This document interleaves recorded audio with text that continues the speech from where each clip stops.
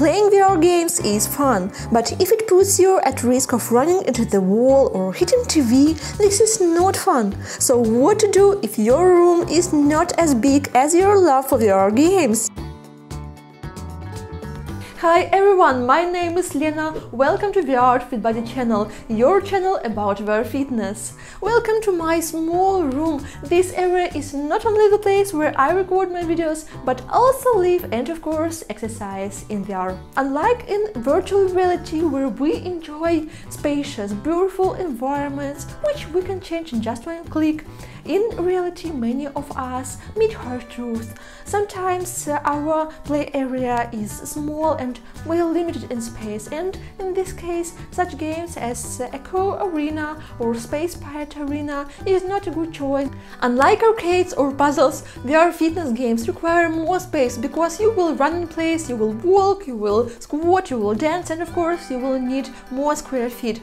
But does it mean VR fitness is not for you if you have small room? Of course it doesn't. It just means you should be careful, and it is better to opt for certain VR fitness games. So if you are thinking of using your Oculus Quest for fitness but you have small room, this video is for you, because today we will learn how to play in a small area and we will check 5 VR fitness games that will make you sweat, and they do work even if you play in a tiny bedroom. Let's get started. How small is small play area and what is the minimum space requirements in VR fitness? First, it is good to remember that your safe area parameters pretty much depend on your body parameters.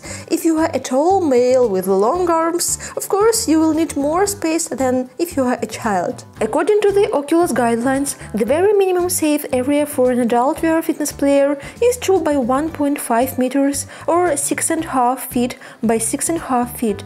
If your space is not larger than that, it is better to stay in a stationary guardian mode, and this is enough to make the majority of basic fitness moves, such as squats, jumping, running in place, and swinging your arms.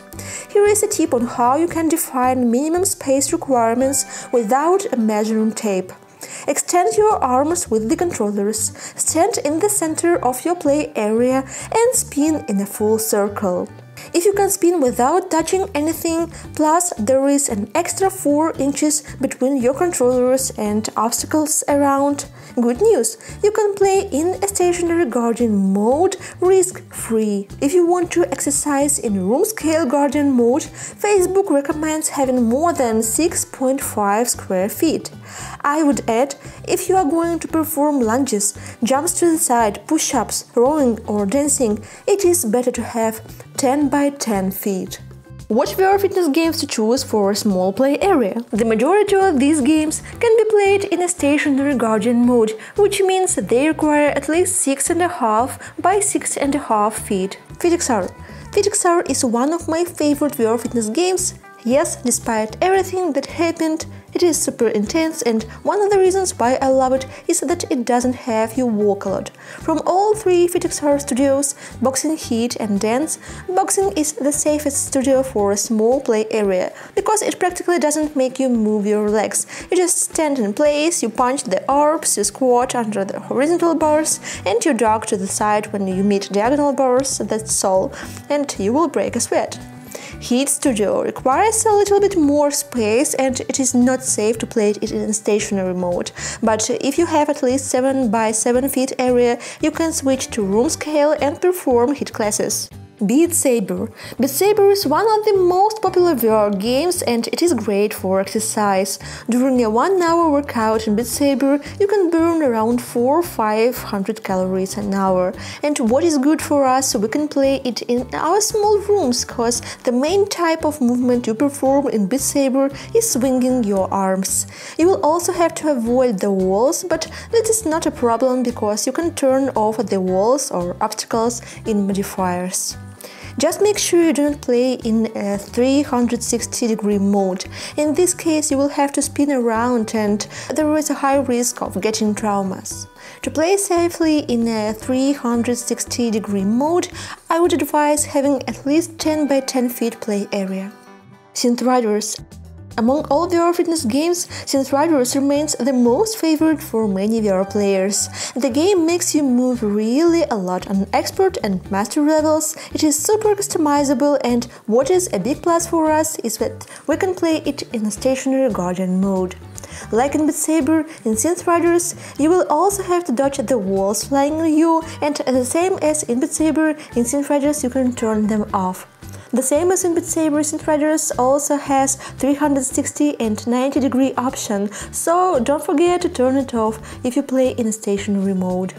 Racket NX. Racket NX is one of the best tennis VR fitness games that will help you burn a lot of calories. It is very replayable, the mechanics are impressive, and I'm going to make a review on it soon, so stay tuned. While Racket NX presents itself as a game for a small room, I would say it is still good to have at least 7 feet to enjoy it to the fullest.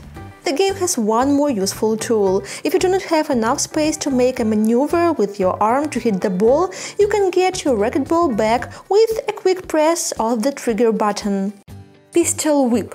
While this VR fitness game is one of the most intense, today it is at the end of this video, and this is because there are debates whether it is good for a stationary mode or not. The game makes you work actively not only with your arms, but also with your legs when you dodge the bullets, so there is a high risk you can step out of the safe area. However, many players consider the game good for a small game area, including me. The majority of the obstacles can be dodged if you just lean and you do not have to step. Just make sure you can extend and swing your arms at full length in any direction when you are shooting. One more piece of advice for those who play in a small play area. Use a yoga mat or a special virtual reality mat. Standing on the mat, it is easier to navigate, and so you will always feel where your safe play area ends. And of course, please do not ignore Oculus Guardian. I know it can be very annoying when you see the Guardian warning, but try to be objective and honest in your estimation and do not draw the line outside the safe area. I hope this video answered some of your questions. If so, please support VR Fit Body channel with your like. And of course, don't forget to subscribe to not miss all the upcoming content about VR fitness. Take care, exercise in VR, explore new VR games, and see you soon. Bye bye!